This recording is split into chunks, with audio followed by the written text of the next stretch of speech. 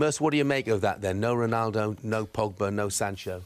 Shocks me. Shocks me. With an international break coming up, 2 weeks without a game, you'd think he was picking the teams for the players' interest in the Europa competition. You know, international football. I just can't believe what I'm seeing. You know, they've been covering over. They've been poor. They had a bad result against Villa.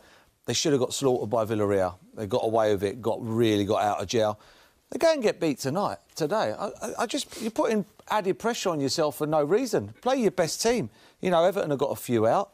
Play your best team. You know. In fairness to them, Everton didn't play in midweek, and Ole Gunnar Solskjaer said, you know, they had to play on Wednesday nights. There's no common sense to have an early game on Saturday. Is he making that point with his team selection?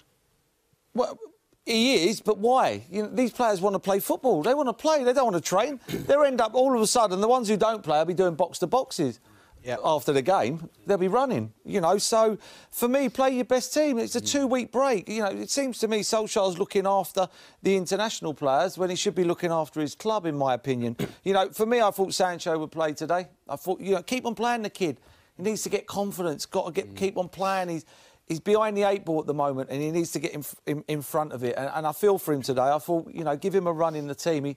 He looks low, but this is a game where, you know, as you say, Everton's record's not great. And sooner or later, I just got a feeling Man United are going to click.